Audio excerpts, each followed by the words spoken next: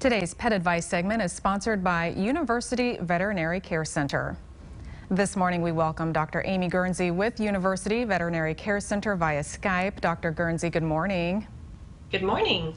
Well, it seems like there's been more of an interest in telehealth during the pandemic. So let's start with the basics. What is it? So same basics as what you would think of on the human side, being able to communicate with a doctor regarding a patient, whether that be human or animal, their health, medical advice, and determining whether or not they need to go ahead and go into an office. Well, does this exist for animals, and in what capacity? So it does, but with some caveats. Telehealth for veterinary medicine varies from state to state. Each state has their own legislation that dictates what a veterinarian can and can't do.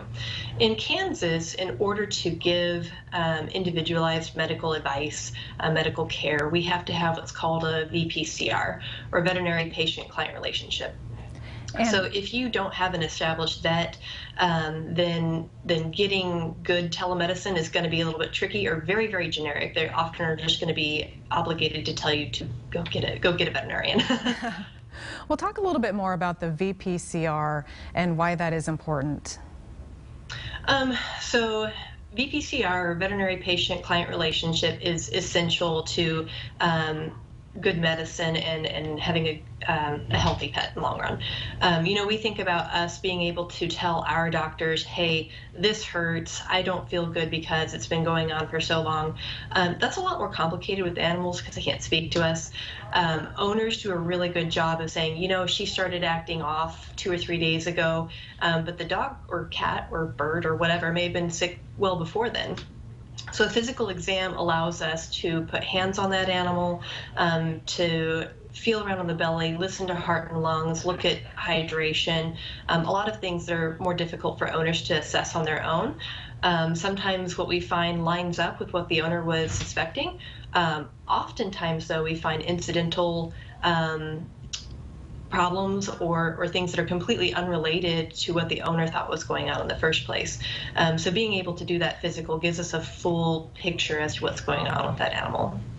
So once the VPCR has been established, when is telehealth most helpful? So once you have that VPCR, you're more likely to be able to do some version of telemedicine with your established veterinarian.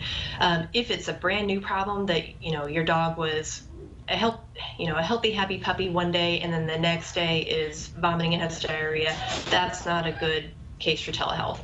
Telehealth is typically most helpful for animals that have chronic or ongoing problems, or the vet has already seen the animal for that issue, and you kind of go back and forth, giving them feedback as to how the animal's doing, and they can give you feedback as to where we go from there. All right, Dr. Guernsey, as always, thank you for your time this morning. And for more information about University Veterinary Care Center, just head over to universityvetcare.com.